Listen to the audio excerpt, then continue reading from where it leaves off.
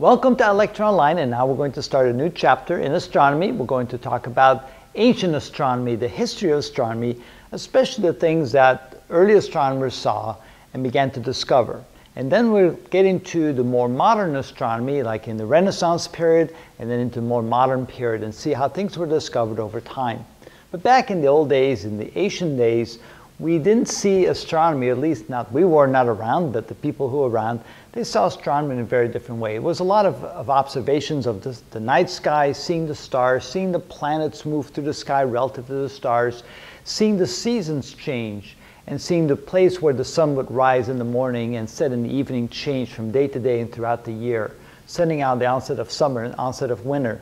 So the most important events probably in people's lives back then is knowing when the days would stop getting shorter and when the days would stop getting longer and when it would be time to maybe start to harvest and when it would be time to maybe start planting things and starting to work in the fields. That kind of thing. It all depended upon the year.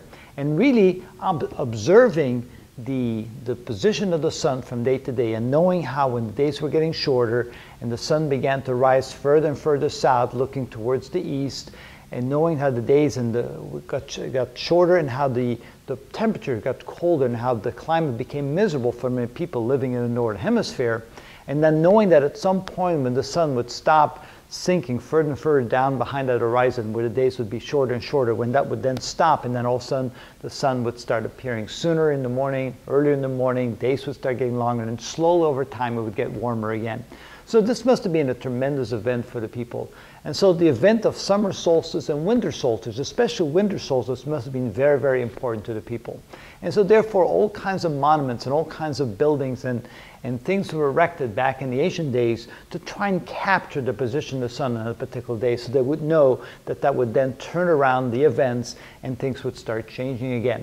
So as we can see here in this primitive drawing that I have before us, that there was a time that the sun would move further and further into a southern position away from the east, and so during the winter solstice the sun would then start appearing quite a ways to the right. If you then look directly towards the east, to the right, maybe looking towards the south, and sun would appear on the very short days. The sun would then rise in the sky at a very shallow angle and disappear not very many hours later.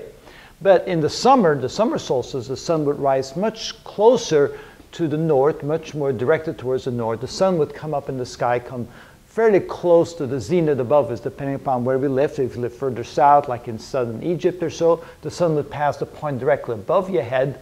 And so the summer days were warm, they were long, and they're very pleasant. It all has to do with the tilt of the earth. If you see the sun over here, and then the line that connects the path of the earth around the sun, that plane, we call that the ecliptic plane, the plane that the earth makes as it goes around the sun. And you can see since the earth is tilted at an angle of 23.5 degrees, you can see that in the summer, being in the very same spot on the earth as this person over there, you can see that you're directed much more towards the sun. The sun would come up much higher in the sky, days would be longer, temperatures would be much higher. Then here you can see that the sun would barely reach you at this position on the earth, and that the days would only be a few hours long before the earth would turn and you would then disappear behind the horizon. The sun could no longer reach you. So definitely this was winter, very cold, summer, and very warm. It all had to do with the tilt of the earth. Of course, people didn't know that at the time, although when the very famous scientists of ancient days began to try and make sense out of it all, they began to realize that there was something to the fact, the position of the earth and the sun relative in angles like that, and we'll get more into that in just a moment. But the fact that this happened year after year, and that everything on the livelihood and what happened with people had to do with the changing of the climate and knowing what was happening. A lot of buildings were erected, a lot of structures were erected, and we're going to take a look at some of those to get a feel of that, to get an appreciation of what it must have been like for the people back then, and how much importance they put into understanding these concepts, at least if they didn't understand, at least knowing when those events would happen. So stay tuned, and we'll get into that a lot more in the future videos. Welcome to...